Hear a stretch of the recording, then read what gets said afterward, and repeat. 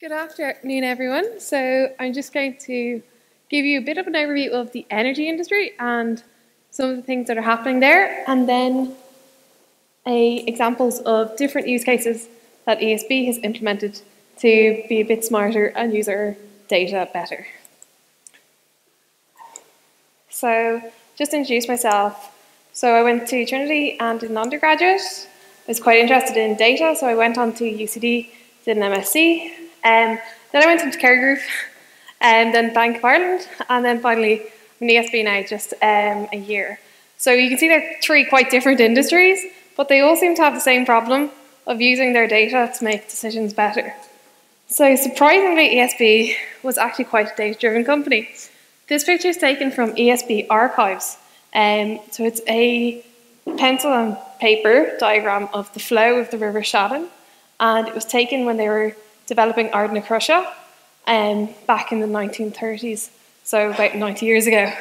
Thankfully, they did move on to digital records and using computers, probably sooner than the 1990s. And now today, data is kind of quite key to a lot of things we do, and we've also moved on to looking at unstructured data as well as text to try and understand sentiment. And also data is now included in a lot of the products that we use. So our customers in Electric Ireland get meter readings and trends in their monthly usage over time. So the energy industry itself has undergone quite a big transform. So the traditional energy industry, Energy 1.0, would have been where just power was flowing one direction and also information was flowing one direction. We had quite traditional generators like coal, oil and gas. The meter in a person's house was just a clock that was read occasionally. And also the usage of energy was for quite simple things like kettles, light bulbs and probably ovens. But now energy industry has transformed, is going through quite a big disruption where everything's a lot more digital and the IoT devices are playing a huge role in the homes. So people are now actually able to see their energy usage for each device. They're also able to monitor their heat pumps and reduce or increase their heat to reduce or increase the amount of energy they're consuming. Houses can also now produce their own energy, which I don't think was something our grid initially thought would happen, but now it's being rolled out at such a big level and volume that the network side of ESB is looking at how do we make our grid stable so that when 50 people plug in their electric cars, that the lights don't go out in the whole estate. And that's finally the energy industry. So through ESB so far, we have managed to work with a lot of different parts of ESB because it's vertically integrated.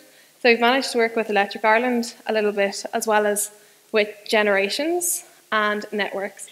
We've also worked with a few of the startups based down in Planet 9, being one of them, Home Hero and Certainly Plus. And we've also started to look internationally with ESB International at the international clients. Also, you'll notice Pieta House is up there. So as part of our corporate social responsibility, we did a project with Pieta House to try help them to make more data-driven decisions and to get more benefit out of their data. So this is just an idea of the different value levels that you can gain through your organisation. So the first value is looking at the data and trying to understand what happened. So that's just describing an event. Second is using the business understanding to try and diagnose why did it happen, does this actually make sense, what the data is saying. This is usually done by a BI reporting team, but sometimes there mightn't be a BI reporting team. So for a project, we'll bring a client the whole way through from looking at what happened to why it happened, and then maybe into predictive or machine learning, as we would like to be doing. So these are different stages. I'm just going to give a different use case for the 4 stages. And then just within the projects we've worked on so far, there's kind of 2. The top 2 are mostly based around resources, like asset optimization and the predictive maintenance. That's been mentioned a few times today. And also we look at safety and behaviour this is again different types of data, and also then in Electric Ireland, we'd have looked at customer insights and segmentation. So this is an example of the first level of a descriptive project. So all the data was being stored on a SharePoint site. This stored, I think it was bids that ESB had made for international clients, and there was about 120 countries involved. I can't remember how many clients. But it was all being stored on SharePoint. It was quite difficult for the bid manager to get a handle on how many bids they had and what stage of the process they were in.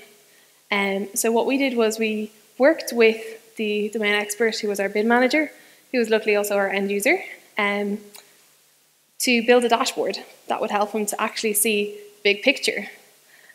So before we built this dashboard, he spent about 3 to 4 days a month compiling all the bids into an Excel and then creating a presentation.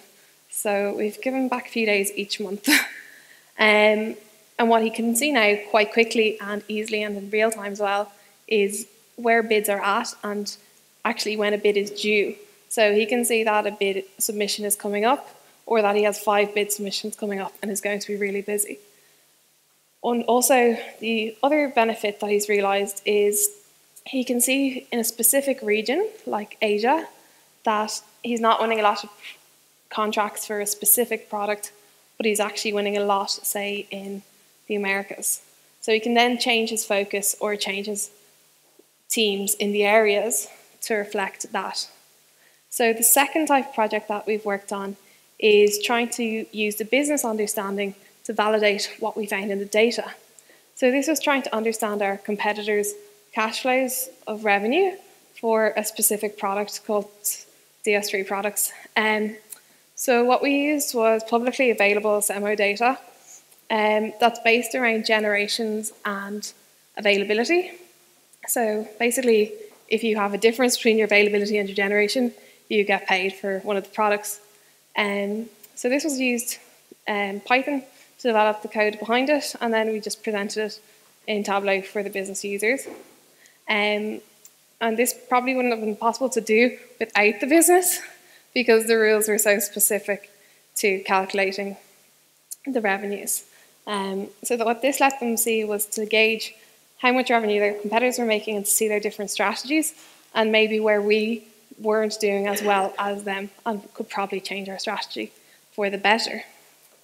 The third project that we did is with Planet 9. So this is a startup. They're just entering into the UK market, and what they're going to do is they're going to offer their customers the ability to buy energy at wholesale prices. So for a customer, that sounds great because the wholesale market is much cheaper than the commercial market that they will be buying off traditionally. But for a customer, they need to know how much they need to buy so they can lock in their price or they can hedge it. So for this, we use smart meter data, 1 year smart meter data per customer, to try to forecast their usage of energy and to let the customer make the better, more informed decision. So the ultimate benefit of this was to reduce the cost for the customers and to keep them happier.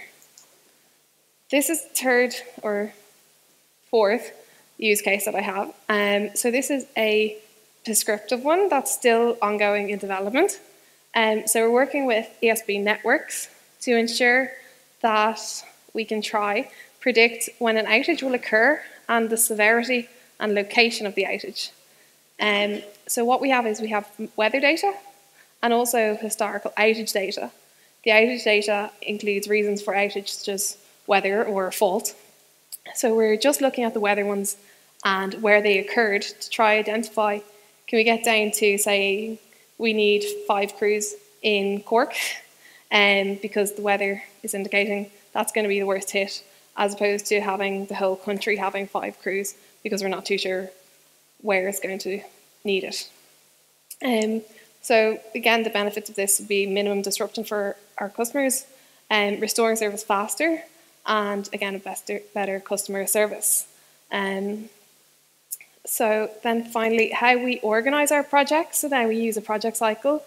Generally, the first step is we'll explore the data. Then we'll go back to the business to present our findings and to ask them for a bit of guidance on is there anything else they'd like to see. And then they'll have some further questions or specific areas. And then finally, we do a handover and review session. So for us, it's more important to do an initial proof of concept and explore and present back to see if we're going the right direction or if it's useful. And then after that feedback to keep iterating through it. So that's really all. Thanks. Thank you.